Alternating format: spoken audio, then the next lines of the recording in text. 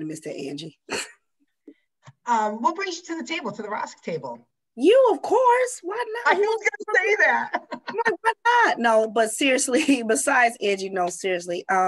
What brings me to the ROSC table, I try to be involved in anything that got anything to do with the community, because all our services can serve some, families one way or the other.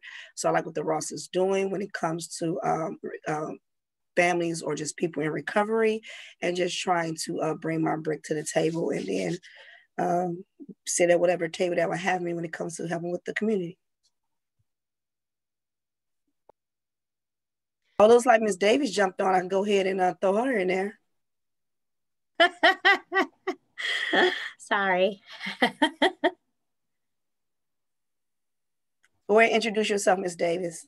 Hi, I'm Dorothy Davis. I'm from Children's Home and Aid. I'm the Parents Care and Share Coordinator for Mid-Central Illinois. Good to see you all. What brings you to the ROSC table, Miss Dorothy? Wow, can I breathe? What brings me? Because I worked in substance abuse for almost 20 years. I worked at Chestnut. I worked at Broman's substance abuse program. So I have a vested interest in recovery. And I think that some of the things I saw with recovering people, there weren't enough services out there to help sustain their recovery. So I'm very excited about a program that's going to bring opportunities for recovering people and their families to help them stay sober. So that's my reasoning in a nutshell. Thank you, Dorothy.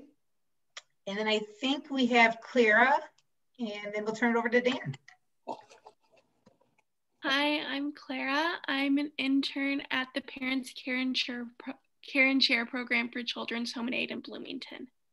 And I have nothing really to report, but I'm glad I get to be a part of this group. Thanks, Clara. Thank you, everybody, for your introductions. I'm going to do a screen share here. So being it's near the end of the year, and we know we've been a little presentation heavy lately, so we want to get back soon to some discussions like we had last year about direction to take the ROSC, specific events, activities that we can put on to benefit our communities, recovering people. But we thought it would also be prudent just to do a recap of what we've accomplished, some of the things that we have done to this point for 2020. It's not everything we've done over the course of the ROSC. We're just focusing on this calendar year. Before I get any further, does everybody see the PowerPoint in McLean County ROSC? Okay. Yeah. Cool. So I'm just going to kind of take this sequentially from the beginning of the year in January through where we are today, and then through what we have planned for December, and then going into early next year. The first thing we launched January 2nd was our Bridges All Recovery and Family Group. And as some of you know, this is an all-inclusive, unaffiliated meeting. We get people with lived experience from any recovery program, along with the clients that are in treatment over at Chestnut. So we rotate. 1 week will be the men's unit, next will be the women's unit. They're welcome to invite their family members and supports into that meeting as well. It's not like a typical 12-step meeting where there's readings and then a set topic and kind of a structured way to close. We're much more free form, where the clients and the newcomers themselves drive the discussion. So we encourage them to share at the beginning. They can ask questions, they can crosstalk, they can bring up anything that's really on their mind, and then the people with lived experience just sort of share what they did under similar circumstances when they were in treatment, how they handled, going back home after being done with treatment, how they built trust with family members and loved ones, how they went about getting a sponsor. And the other cool thing is we have a good foundation of Al-Anon members, so people working in a family recovery program who are also on the call as people with lived experience to kind of speak to the family perspective. And also relate to the client's family members that are on the call. This has been really a a successful meeting. We're averaging about 20 people every week, and we have a good core of dedicated people that come week in, week out. We are currently doing it over Zoom. We started at the Glen Covert building on January 2nd. We had 2 people, and then the second week we went up to about 11, and then by the end of the month we were right around 15 to 18, and we've grown a little bit. So the Zoom code, if you're interested in that meeting, anybody can attend who's touches recovery in some way. Or if you have people that might be able to benefit from it, there's the code down there, or you can reach out to Angi or I, and we'll be happy to give you that information. Also, in early 2020, we launched the first ever Smart Recovery meeting in McLean County, self-management and recovery training. Angi, since you run this meeting, do you mind speaking to this slide? Not at all. And circling back to what brings me to the ROSC as the ROSC project coordinator, not only professionally, but personally, I'm in recovery for some anxiety, and then also substance alcoholism was my, Achilles heel, I should say. And Smart Recovery is part of my pathway of recovery, and it really spoke to me, but also like a hybrid of Smart Recovery and AA. So again, the ROSC recognizes multiple pathways to recovery, and Smart Recovery, being hybrid, really believe that philosophy, but also speaking to SMART, it's a self-management recovery training, as Dan said. Currently, we have it on Thursday afternoons, and it's really open to anything that someone's afflicted by. This could be process addiction, which could be shopping, gaming, which we can see a higher prevalence right now in the current landscape, gambling, and also eating disorders, things along those lines, any kind of process that you have a maladaptive relationship with. And then also substance use disorder, or abusing substances in general, alcoholism, alcohol, drugs, the whole 9 yards. And mental health afflictions, there could be depression, anxiety, bipolar, things along those lines. And a lot of times there could be co-occurring disorders going on, or basically a combination of one or the above. So it's a very conducive setting to anything that anyone can come with. They can come to the table with anything. They could sit. It's very similar to an AA format, meeting format. Aside from that, it's secular. So there's not a spiritual affiliation, anything along those lines. You can, but it's not based, the meetings are not based on that. They're really seated in cognitive behavioral therapy, where you think about something, really affects your actions, and then your behaviors and your motivations as well. So we use tools in the format itself, the meeting itself, and then we also have different videos and open discussion. So if you're interested, or if you know someone that could benefit from a Smart Recovery, it could be family, friend, allied, the whole 9 yards, please give them the Zoom information or have them reach out to myself or Dan. Thank you, Angi. And while you're warmed up, you want to go ahead and take this slide too? Sure do.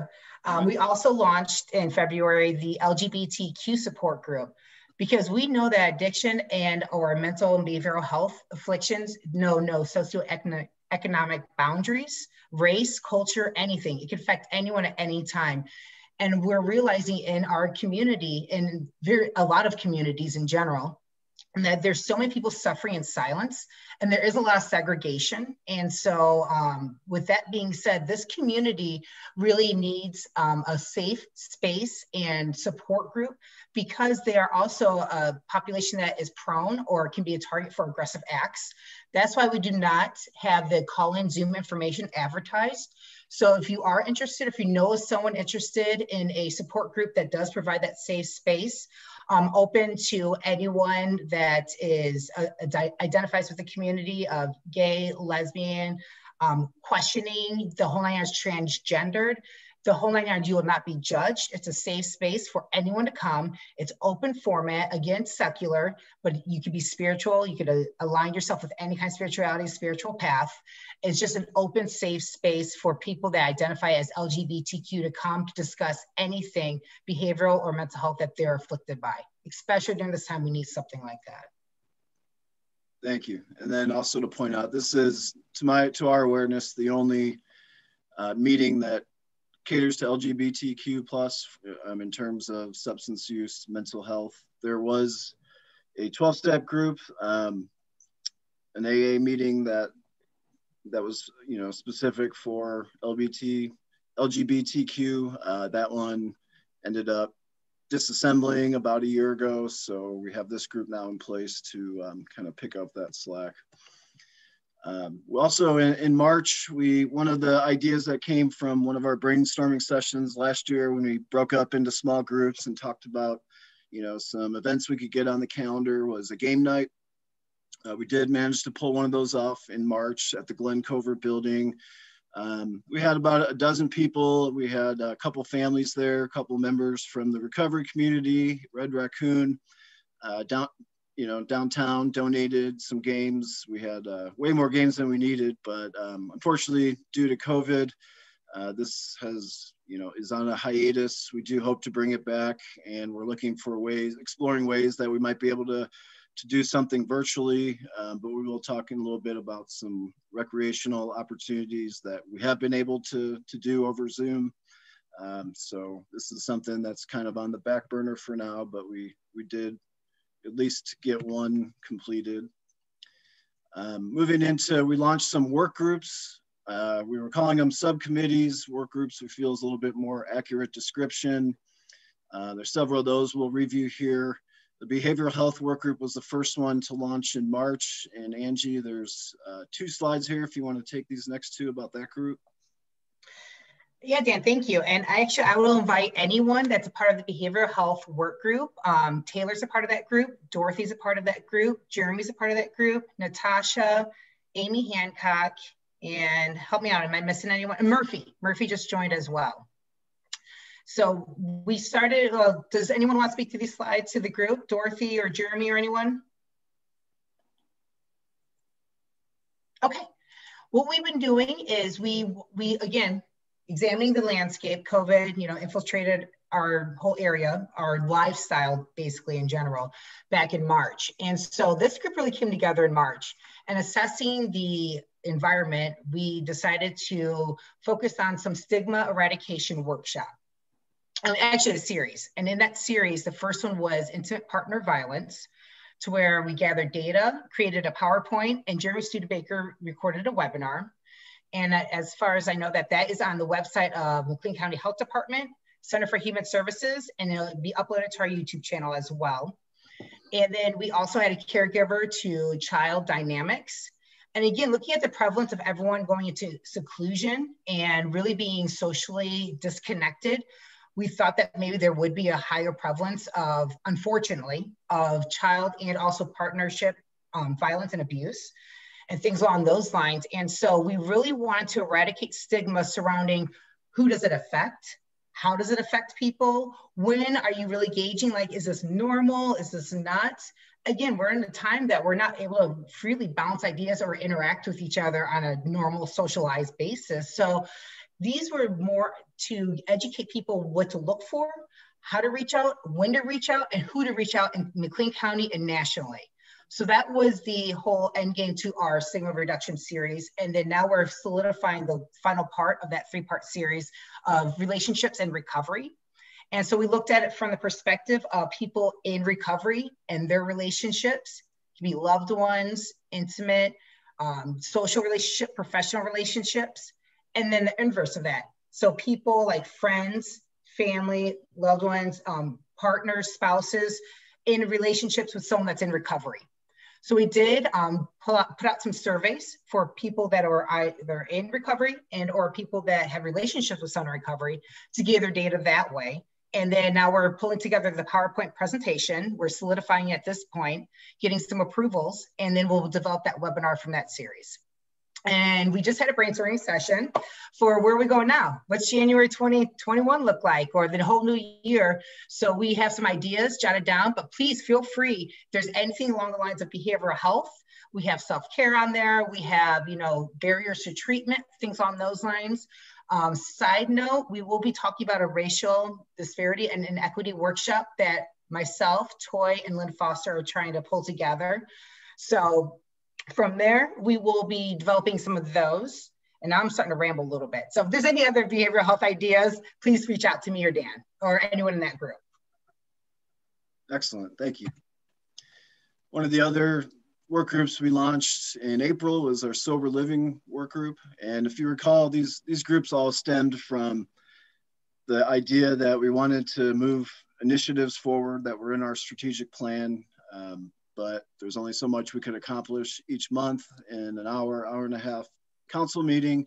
So we have volunteers from the council, formulate these different groups. So some of the things we've done in the sober living group is assisted with getting people into sober living, specifically the House of Hope. When we first met with Pastor Eddie Perkins, the house was empty, in large part to some of the efforts with this group in terms of helping with raise scholarship funds and referrals from Chestnut and jail. We did get that house populated pretty quickly, and it's full right now. We've been having some meetings, kind of ongoing collaboration with YWCA Labyrinth House to learn, basically how they run their program, how they dealt with zoning issues, looking at potential opportunities for new sober living.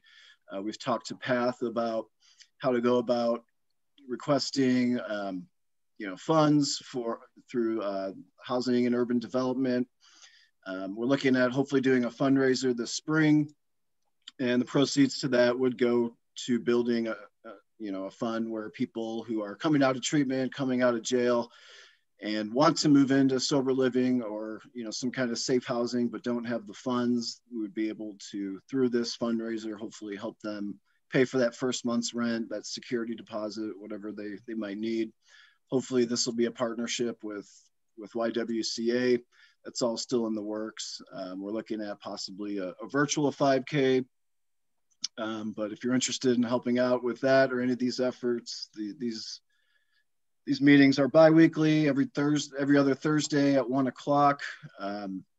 Core members right now are Laura Passetti, Bill Kinsey, myself, and Toy Beasley. And then we have Angi come in when there's certain specialty topics, but it's a group where we could use more help in terms of this is some large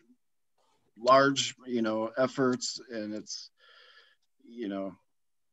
kind of long-term planning. It takes a lot of we need more help basically with this in terms of getting even property owners, people with resources to increase the capacity in this area for sober living. We're doing what we can, but we recognize this is more of a 3 to 5 year strategy for some of the things that we want to accomplish. And we also have our spirituality work group, which started in May, and that's mainly comprised of Toy Beasley, Scott Kemp, Michelle Cope, myself, Angi, Rabbi Rebecca DeBow, Debbie Reese, and Pastor Eddie Perkins has participated here and there. If I'm leaving somebody out, I apologize, but we have a good representation of local churches, synagogues, temples, as well as people, work in different recovery programs. And the idea here is just like the ROSC promotes multiple paths of recovery, we want to promote multiple paths of spirituality. This group are strong believers that spirituality is a foundation of recovery. And therefore we want to do whatever we can to, open people's minds about different spiritual paths. We had a really fun and successful spirituality and recovery panel, which we'll talk about in a little bit. Back in September, we want to have kind of a series of panels going forward, hitting different topics. We're working on these, what we're calling Spirituality 101, where we have different leaders from various faith systems speaking to, Christianity, Judaism, Islam, different spiritual paths in just quick hitter videos, 7-8 minutes. What are the basics? What are the core beliefs? What books are studied? Where to find resources in the community. So those are some things that we're going to be adding to our YouTube channel. This group meets bi-weekly on Friday. We've been on a hiatus a little bit since the panel, but we are picking back up this Friday at 10 a.m. You'll see the Zoom info there. And again, there's a wide range of opportunities and possibilities with this type of topic. So we hope to get some more involvement, get some more ideas. We do want to get into some speaker testimonials, start a book or reading club on, you know, different self-help, spirituality-based books. So that's some of the other ideas in the hopper. And then the other formal work group we have right now is our sober recreation group, and this started officially in May, but we were having some ad hoc meetings, like, you know, getting the game night started. This group is Bill again, myself, Angie, Tom Brown, and Rachel Remlinger, who works over at the Chestnut Health Center. And really our mission here is just to bring fun and fellowship, combat boredom. You know, this has been probably the most active group in terms of events, especially with COVID and people really struggling with cabin fever and just everything that comes with the pandemic. In addition to providing fun, we want to also give things to people that will, especially in early recovery, that will sort of foster new coping skills. So things that have to do with writing, with art, with expression. So in addition to the game nights, we have had some art and painting nights. We've had some open mic nights. We have some creative writing workshops on tap. This group meets bi-weekly, Wednesdays at 2 o'clock. Again, Zoom information below. And here's another one where we'd love to have more people involved, get some more ideas, help with communication and outreach. There's still a ton of possibilities we can do with this group. Really quick, Dan, I want to go ahead and plug. I sent earlier today a flyer for poetry night. Chantel, who's on the call, and Tom Brown, they're leading that on December 10th at 7 p.m. Please reach out to Tom Brown, myself, or Chantel Hunt, again, she's on this call, to register or even to say, hey, I'm interested, and then you'll get the Zoom information that way. They just want to get a head count to be able to organize that full hour structure for the poetry reading. And you can read anything you want, or Chantel, do you want to speak more to it? Yes, give me a second here. Get it here. So yes, if you can reach out to either one of us, what we're trying to do, it's like a spoken word. We were trying to do a little bit of education of poetry, but it just depends on how many people sign up and they want to speak their poetry. So we speak their poetry, so that way we know about timing.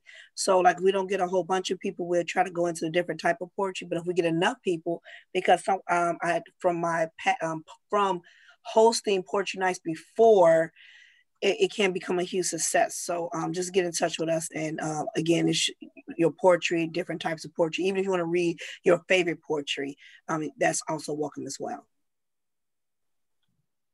And then just while we're on the topic, there's been discussion about this going into 2021 being a bi-monthly event where it might even cultivate into, or, you know, have a spin-off creative writing workshops where we're actually not only sharing different readings, poetry, but also teaching, you know, basic poetry or creative writing skills and techniques, again, to kind of help with those coping mechanisms. So let me go back.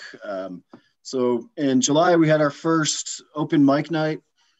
We had another one in October. We're gonna sort of, as we go into next year, this is gonna be bi-monthly. So the idea would be the creative writing or poetry workshops be 1 month, the next month will be the open mic, and then just kind of trade back and forth. The open mic night has had, you know, involvement with people reading their own poetry or those of people they admire, but it's really more of like a variety show where people can sort of showcase any talent. People have played a song on the guitar. We have a gentleman who's in the local 12-step community, used to be. He's a aspiring comedian, now living in LA. He hopped on in our July open mic and did a set of comedy, which was very interesting and entertaining. So it's really anything. It could be, you know, lyrics, joke telling, magic tricks. You know, there's really no, as long as it's appropriate, there's really no limit. We also involved the treatment center So people in residential recovery, we had the women's unit involved in July, the men's in October. We just make it optional for them. But there's been pretty good involvement, you know, from that population as well. We've had clients, you know, read, you know, poems that inspired them while they're in treatment, things that lyrics they've written themselves. So we average about 15 to 20 each time. So it's been a pretty good turnout. And this is currently being done over Zoom. And let's see, what else do we want to say about that? I think that basically covers it. But again, this is open to anybody. Oh, the other thing I wanted to mention is Angi coordinated with one of our ROSC counterparts up in the Chicago area. He's a member of Kenneth Young Center, and he brought his outpatient group that he does on Thursday nights to sort of do a virtual field trip, and they all attended that, which really bolstered you know, the attendance in October. That was great.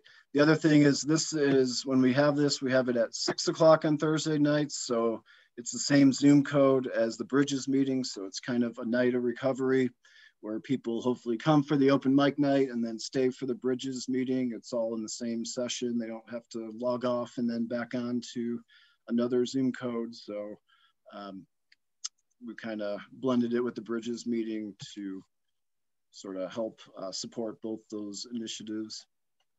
And then we had a cool thing back in September, a virtual artist paint night.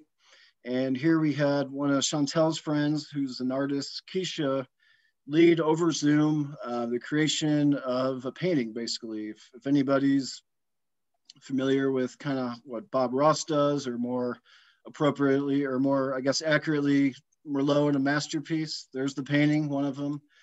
We had the supplies delivered to people who signed up. We signed up through Eventbrite, and myself and Tom went around town delivering paint kits with the paints, the brushes, the canvas. Keisha had already prepped the canvases with the sketch of the tree there, and people just got on Zoom and you know, followed along step by step. So it was a Friday night. It was a good turnout, and we still have plenty more art supplies to do several more of these. So we'll definitely get one of these going again in early 2021. We had the Women's Oxford House appeared, and people from, was it Mayor's Manor also appeared. Mm-hmm. And so that was fun. And we've also reached out to Melissa Sorensen, who runs Merlot in a Masterpiece, and she's expressed interest in you know, kind of being the artist to walk people through another painting, just so we're not constantly putting the burden on Keisha. And really quick side note to that, Dan, these don't cost participants any money. So all the supplies and everything that were dropped off, they were covered by, you know, different stipends within the grant itself. So very important, all these activities that whatever the ROSC puts on, it never cost a participant any money. Yep. We used some of our budget money at the end of the fiscal year ending in June to get some of those supplies. So again, we are well stocked for at least 2 more, I'd say. And then in September, we also had the earlier mentioned panel to celebrate spirituality and recovery. So here we had 6 panelists. We had locally Scott Kemp, Toy Beasley. We also had Ken R representing kind of non-religious. So basically, we had Christianity, 2 people representing Christianity, 1 non-religious, and then we have a member representing the Judaism faith and Islam. And then we also had somebody from California representing Wellbriety, which is a Native American recovery movement. And so it was a nice sort of mixture of different perspectives when it comes to spirituality. All of them, you know, sort of emphasizing the crucial role spirituality plays in their recovery, but also speaking to different paths and different beliefs. So again, the real focus here was showing people on, you know, that were involved or who want to watch the recording, that there's not just one way to find a spiritual experience when you're in recovery. And we also had some of the ROSC coaches in Illinois, some of the people involved kind of at the higher level of guiding the various ROSC efforts in Illinois in attendance. Bob Carty, Mark Saunders, and some others. So this has been recorded. We had about 50 people on the call, including one of the men's unit at Chestnut. And this will be a part of our YouTube channel that we'll talk about in a little bit here. So this was a great success. It was 90 minutes. We hope to do, like I said, some others. So we're going to try and keep it probably within the purview of the spirituality work group, but we'll definitely need future panelists. So that's something, if you're interested or you know somebody, we want to, take this as far as we can in terms of, sharing the value of spirituality, not just in recovery, but in our lives in general, regardless of what we're dealing with. That idea of connection and being able to rely on something bigger than ourselves. Speaking of the YouTube channel, we created this back in August. Angelica Adcock's been a huge help to this. She's basically our producer, director, and she's taken time out of her schedule just about every week since October to meet with different people to record content. And not only does she record it, she does an awesome job editing it up, putting different, words and images, for example. So one of the ones we did was history of recovery, in the West. And there was reference to, various people from Bill W. to, Frank Buchman and Sam Shoemaker, all these kind of obscure names for most people that were involved in creating the Oxford group, which then sort of led to AA. And she did the research to, find those pictures of those people and get them on the screen at appropriate times. So she's doing a bang up job. Angie and I have recorded kind of a sort of little roundtable intro to what the ROSC is. We want to do some more videos kind of explaining its purpose. We've had the spirituality panel. Our last 3 council meetings have also been recorded. We're recording right now, just so everybody's aware. We've had our history of recovery sort of sequence of recordings. We've had some on breaking down the steps, trying to demystify the 12 steps, the meanings of the different recovery symbols, like the circle and the triangle for AA and the NA diamond, smart recovery. We've had some personal stories. Murphy's been involved in sharing his story. He's also recorded a video on the role of spirituality in his recovery. So this is, again, the YouTube channel we're really excited about, and this is where anybody can get involved. There's really no limit to the topics that we can cover here. I mean, somebody just wants to, record 5 minutes of them talking about willingness or honesty or open-mindedness or acceptance. That's something that we'd love to get from anyone. So you can contact Angie, myself, or Angelica if you're interested in participating or you have ideas. We do have some ROSC members who have agreed, Michelle and Sally, to speaking about testifying to the role that the ROSC plays in the community, some of the benefits and where they, see it potentially going. So we'd be looking for help from everybody on the call if they'd be interested in doing something like that as well. We're officially launching it in January, and we'll have weekly content that's going to be uploaded. So right now what we're doing is creating enough videos so we've got a nice queue where there's no, there's no sort of gaps. We want to make sure there's new information, new content out there every week. And Angelica, Angie, anything else that I'm missing that you want to mention on this? I just want to say, like, the YouTube channel is just really important to me because I think that representation in all sorts is really important. So I want to make sure, like, YouTube is like one of the biggest search engines. So I want to be a part of, like, making sure that there's content out there and available for people that are struggling with substance abuse or mental health and kind of need someone to relate to.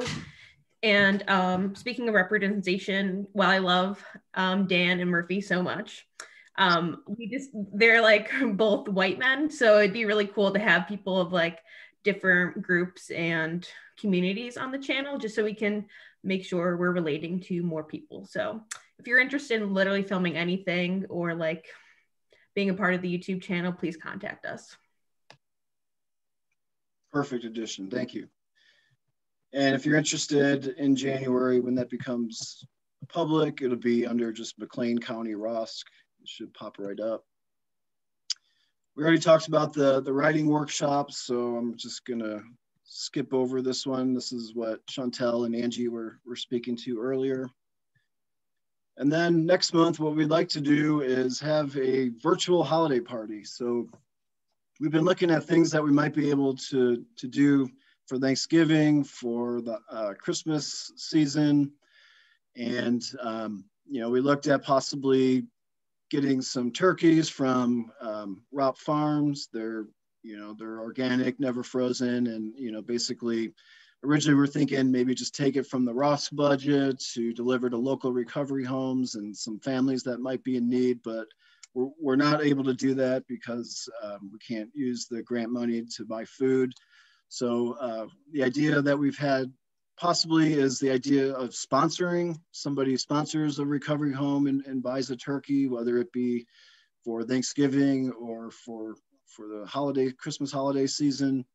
And it's about $30 for a 15-pound bird. And, you know, we have some meetings later in the week to talk more about this, but I want to at least kind of plant the seed that if that's something you might be interested, or your organization, somebody you know, you know, we'd like to find a way to, you know, get some of these, help some of these local recovery homes and families that either maybe not be able to afford it, or give them the opportunity, like with the case of maybe an Oxford home or House of Hope or Labyrinth, just the opportunity to prepare it together and kind of have that familial sort of vibe going, you know, that comes with, you know, making a turkey on Thanksgiving or Christmas.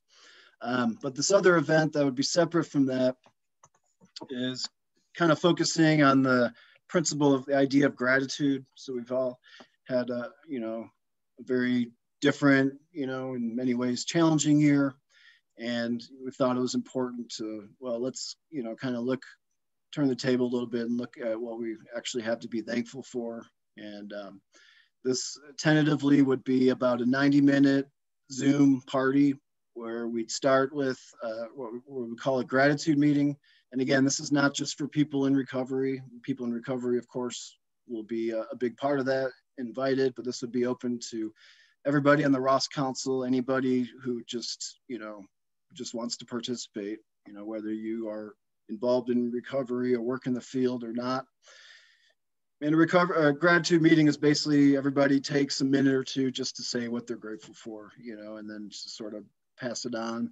And then the second part of the meeting, we would have like a speaker lead, somebody from the local community just speaking on the role gratitude's played in their recovery or in their life, and you know, incorporate some seminal moments, you know, in their journey and how gratitude played a part with that. So again, we want to give people a chance to sort of, especially those who struggle with the holidays, you know, this might be something that they can look forward to and just, you know, take part in some fun fellowship. And we're thinking maybe some kind of food item where obviously we couldn't share it together, but if people prepare it themselves, whether it be cake or ice cream, spaghetti, something kind of simple, you know, and that would be like the meal of choice or dessert of choice. So just something to add a little twist to it. So more on this. If this is something you're interested in helping to plan, then please let Angie or I know. Angie, it looks like you were gonna, did you have your hand up there? No, okay. I thought I saw your hand go up. I think maybe you're just going like that. So this will be probably late December, ideally, and we'll need everybody's help getting the word out and just sort of, you know, communicating the awareness of the event. And on the horizon, so some things we have planned coming up. We've talked about the YouTube channel and, you know, what we want to do with that going into next year. We've talked about the fundraiser. Another thing we want to just keep at the forefront of everybody's mind is the idea of the ROSC evolving into an RCO, Recovery Community Organization. That's not necessarily going to happen in 2021, but that is the end goal for the ROSC, you know, sort of the 5-year strategic plan for the recovery community itself to organize and be able to sustain and support the ROSC without Chestnut as a lead agency. And we hope to bring in a guest speaker to one of our council meetings early next year to sort of talk more about what an RCO is, how to formulate it, you know, some strategies and techniques to bring it about. We also have a racial equality workshop. Angie, I'm going to give you the chance to speak to that if you don't mind. Sure, thank you. Wanted to let everyone know that we're not letting that discussion. We've been talking about that since the summer, and we need to turn that discussion into action. And I know a couple of people have vocally said that they would be interested in help kickstarting this back even in August. So we had the spirituality panel, we had a lot of energy there. So Toy Beasley and I have been spearheading, trying to coordinate some people to come together. Linda Foster is one of them, Marlon Chamberlain, and I know Dorothy Davis have expressed interest in looking at some kind of racial equity workshop, educational, and we're going to tie it into substance use and behavioral mental health. How we're going to do that and what we're exactly going to put out for awareness and education, we all are going to meet and discuss. And I will give the floor over to Linda, Marlon, or Dorothy if they'd like to speak to this.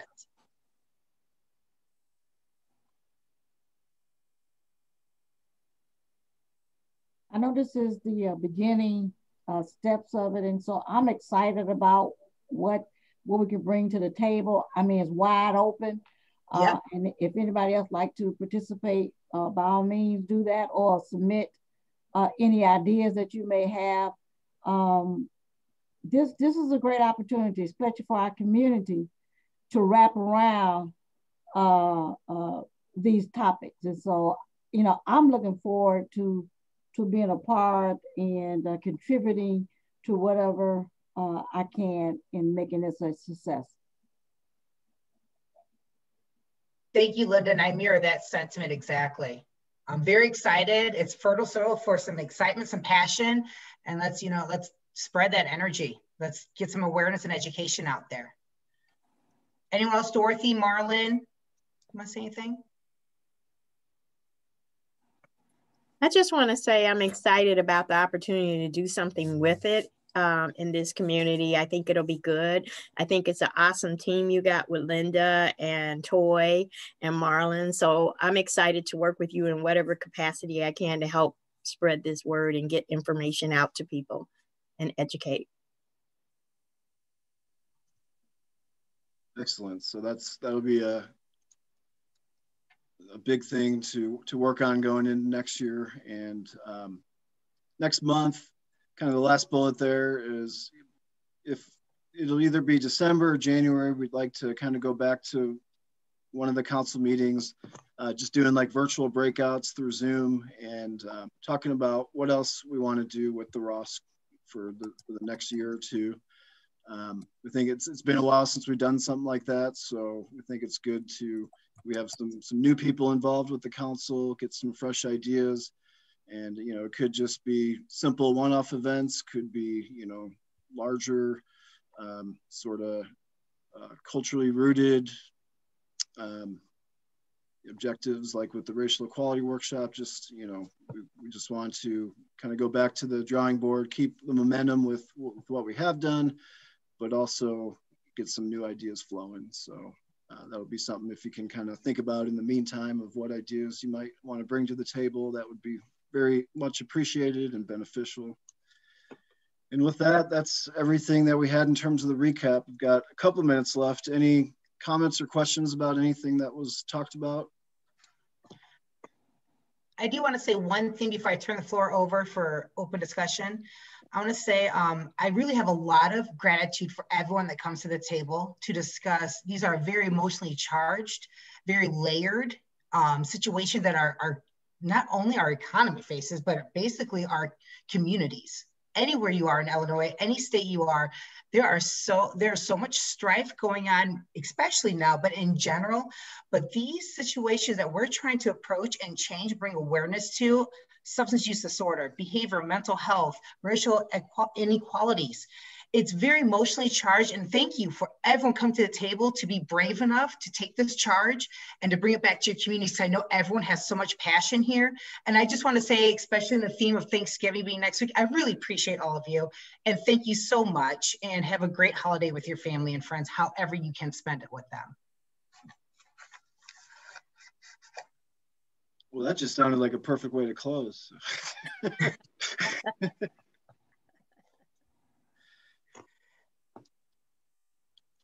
Any other comments or questions, or should we call it a day for our November meeting?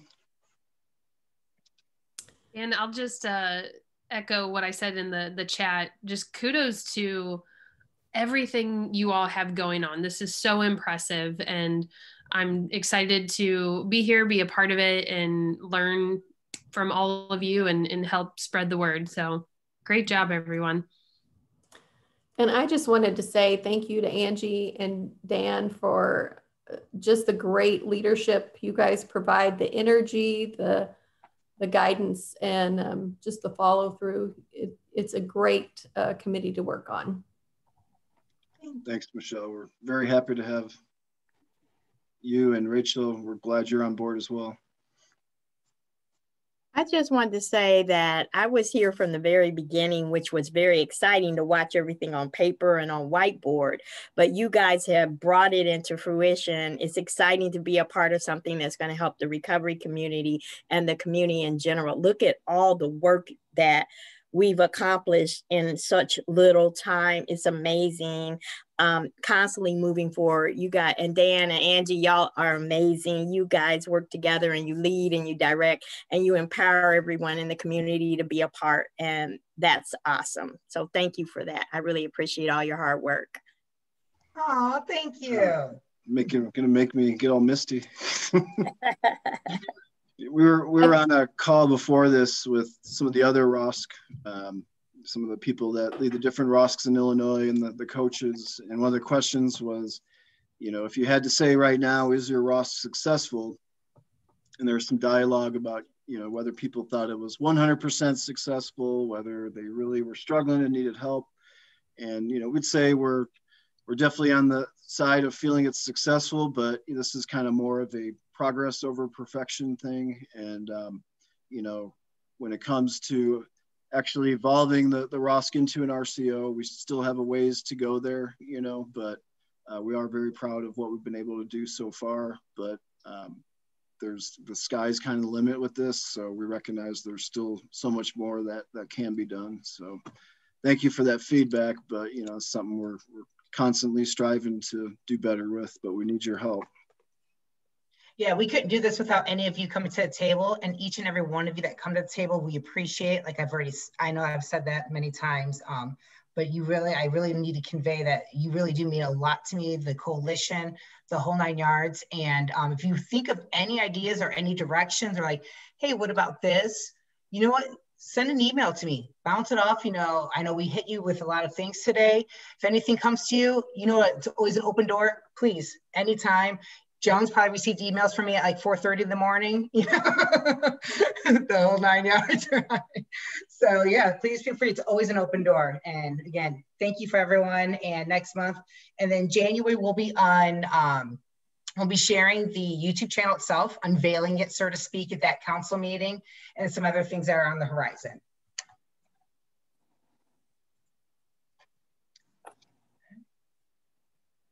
All right, everybody have a great night. Enjoy your Thanksgiving. We'll see you soon.